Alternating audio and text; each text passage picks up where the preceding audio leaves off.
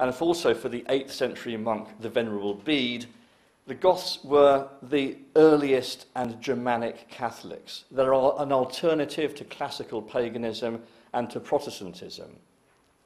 Tolkien said that the Gothic language had reached the eminence of liturgical use. In other words, the Lord's Prayer and various Gospels were translated, but failed, owing to the tragic history of the Goths, to become one of the liturgical languages of the West.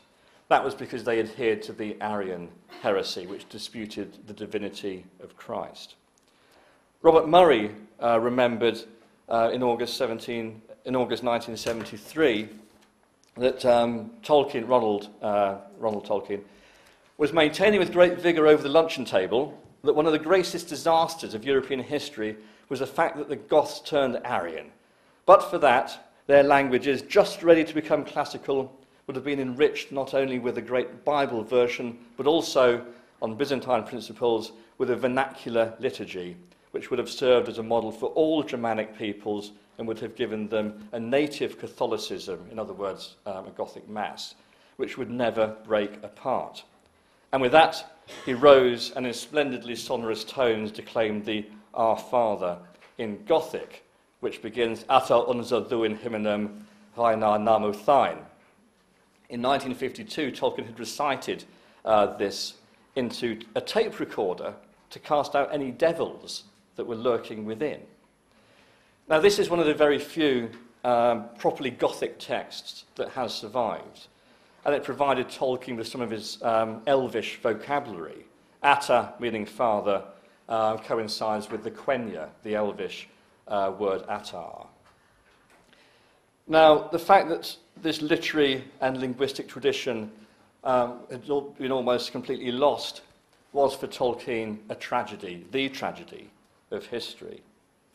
As he wrote shortly after the publication of The Return of the King, I am a Roman Catholic, so that I do not expect history to be anything but a long defeat. Though it contains, and in a legend may contain more clearly and movingly, some examples or glimpses of final victory. The long defeat, that phrase repeats the haunting phrase used by Galadriel. Together, through the ages of the world, we have fought the long defeat.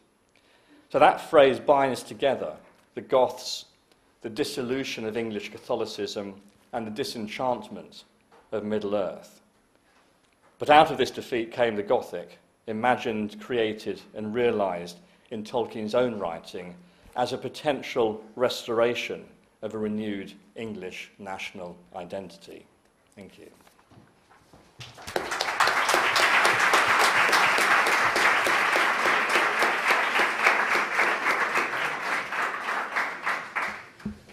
Wow, this was quite a mouthful, Nick. I mean, you have illuminated us plenty here today, I think. Lots of new notions that I was not aware of that you brought up here today, and that I think would be, very, very interesting to discuss here at large. Nick has also mentioned, as you've heard, he has given many references to works that we have read in class, that we have seen, ideas on the sublime. We have discussed Frankenstein at some length, we looked at Keats and Burke and all the others, Coleridge. So, if you have any questions that you want to ask Nick, this is a golden opportunity now. We still have about 5 or 10 minutes that we can devote to questions. If anyone wants to ask Nick anything, feel free to do so.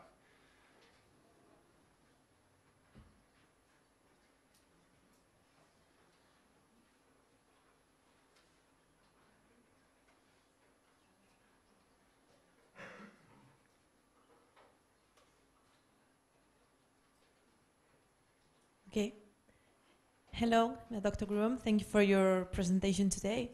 It's been a pleasure to hear you. I have a question about what you mentioned about the origins of Goths and all the Gothic influence that has been along all history. I was thinking that you may suggest a relation between the Gothic and Nazism, maybe, the origin of Nazism and all that?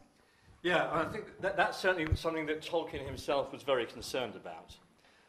One of the things that Tolkien is trying to do, not only in his creative work, but also in his critical work, is to create an alternative cultural canon, one that's focused very much on ideas of the North, of Northern literature, and of Northern values. And he realised that the Nazi Party were doing something similar in Germany throughout the 1930s, partly by championing the work of Richard Wagner. So, although Tolkien certainly had an interest in Wagner, and Wagner was using similar sources, he worked to distance himself from Wagner.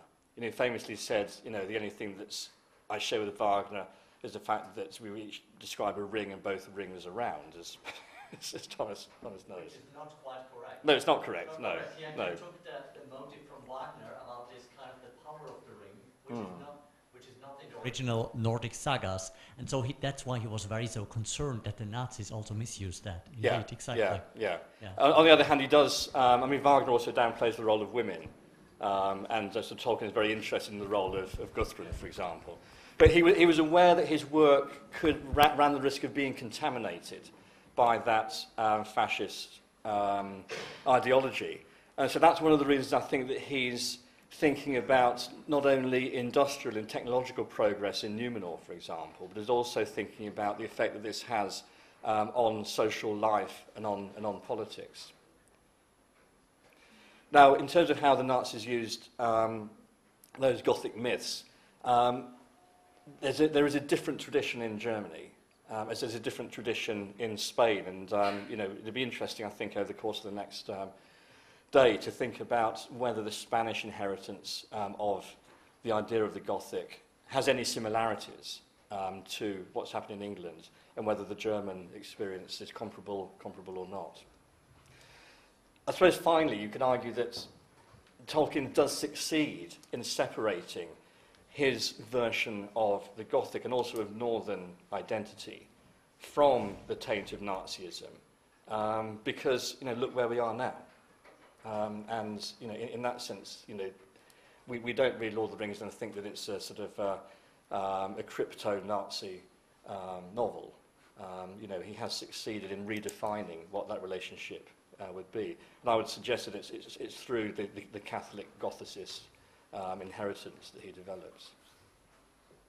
Thank you. A challenging question.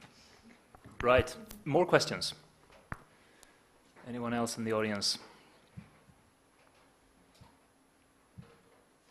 I'm quite happy to talk over the next day or so as well, if anyone wants to talk, without having to talk in a big hall. Exactly. Which can be intimidating. So also tomorrow we'll have an opportunity with the roundtable session to ask questions to Nick and to Thomas as well after his plenary talk as well. I was wondering, Nick, one of the things that I've come to learn throughout the course of this talk is that it seems like Tolkien is using the Gothic then to denounce progress in a way, but at the same time he is denouncing the Gothic. Yeah. Right. Yeah. At the same time, this indulgence in the horror and not taking an active response against anything. This defeatism, in a way, right? So it seems to be contradictory because he says also that you're fighting the long defeat, and that's what we do. That's what he does as a Roman Catholic, conceiving of history as a long defeat. But at the same time, he urges people to fight against it, right? Yeah, so it's very much what's sort of considered to be the credo of Northern courage at the end of the Battle of Maldon, that Tolkien alludes to in his radio play, The Homecoming of Beorhthelm's Son, which was actually broadcast, I think, in 1953, just as he was finishing The Lord of the Rings. And that is, the heart will be sterner, the will prouder, the spirit stronger, as our physical strength lessens. And so, the idea that you sort of keep fighting even though, defeat is inevitable. Right. And, The Lord of the Rings is one of the darkest novels of the 20th century. It is about defeat and loss and the fact that the world is a much lesser place at the end than it is at the beginning. I mean, destroying the ring isn't just about defeating Sauron, it's about dissolving Lothlorien and doing away with Rivendell, and all of the magic, all of the fairy, all of the enchantment goes. So it's what you're prepared to sacrifice in order to end up with a better and more stable world. Exactly. You sometimes have to get rid of everything you love to prevent the thing that can't be allowed to happen. Right, and he also hated, and he states this in a letter, that he hated Hitler for his misappropriation of this idea of the northern courage to fight the long defeat, to fight. That was, in his sense, in his way of thinking, Hitler had misappropriated and misapplied this idea of northern courage and making it forever accursed, he says in his letters. And making it triumphalist as well, rather than having much more, that much sort of darker root. So he wanted to rehabilitate the notion of the northern courage through his work and putting it in a different light. I think it's very interesting to think about that in terms of the posthumous works. The Silmarillion is a very challenging work. It's best if you read the Silmarillion backwards. Start with the last bit on the Third Age and then read through it backwards. But in that, in the Children of Húrin, in Sigurd and Guthrum and so forth, you can see his attitudes changing, I think. But also, what we tend to forget with Tolkien is that he worked on these texts, in the most part, throughout his life. And it was a long life that was lived through epochal events, 2 world wars, for example, the aftermath of the world wars, rapidly changing society. So it's not like you can say, well, they're simply the product of a particular year and narrow experience. They actually take in a wealth of critical and creative thinking from across decades and decades, and that's why it's so difficult to get a good text of a work such as the Silmarillion, because he changed his mind about it, and he was interested in process rather than necessarily having a definitive text. Look at the History of Middle-earth volumes, which are a wonderful resource for that. You can see how radically things do change, and consequently get an insight into the structure and the possibilities of the text as it was eventually published. Great. So any final question, short question before we go on this coffee break? Anything that anyone wants to comment on, add, ask about? No? If not, I think this has been a riveting start for the conference, and it's touched upon many of the key issues that we will be debating throughout the conference here, especially taking on this diachronic perspective, looking at the different stages in the evolution of the ideas of nationhood and Gothic and so on and so forth. So now we will be having a short break, and at 6:30 we will be back here again so there's only about 5 minutes for this coffee break, I'm afraid, but at 6:30 we'll be starting again with the next session with a short film. But I want you to give a final applause to Nick and thank him again for coming here. Thank you very much.